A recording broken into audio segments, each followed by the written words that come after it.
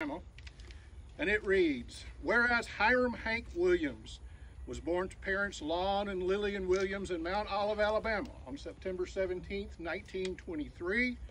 and whereas at an early age, Williams developed a love of music and was soon taught to play guitar by blues musician Rufus T. Tot Payne, who performed on the streets of Greenville and Montgomery. And whereas, after winning a Montgomery talent show at age 13 by performing his self-penned song, WPA Blues,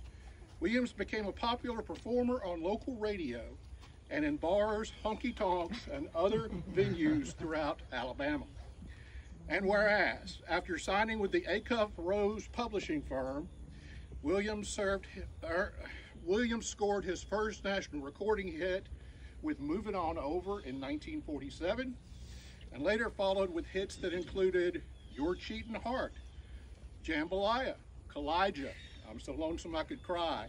My Bucket's Got a Hole in It, Mind Your Own Business, Hey Good Lookin',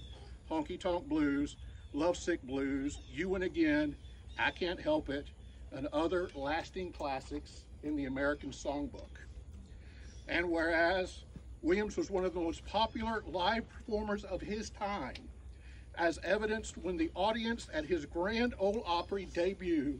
demanded an unprecedented 6 encores before allowing him to leave the stage. And whereas during his career, he scored 41 songs on the Billboard charts and was among the first songwriters to have the songs he penned cross over from the country music charts to the pop music charts. And whereas Williams is one of only 14 performing artists and executives in history to be honored with induction in both the Country Music and Rock and Roll Halls of Fame. And whereas, while en route to a New Year's Day concert in Canton, Ohio in 1953, Williams died just outside of Oak Hill, West Virginia, in the back of the Cadillac convertible automobile in which he was traveling. And whereas, following his passing,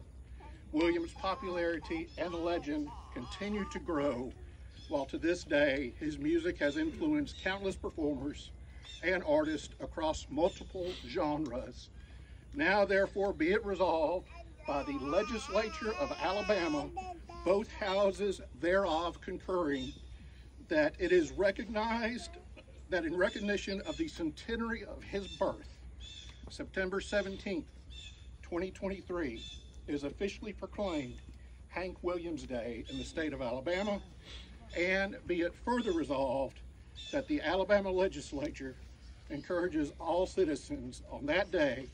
to reflect upon the continuing and lasting impact that Hank Williams has had upon popular music across the nation and around the globe. Signed by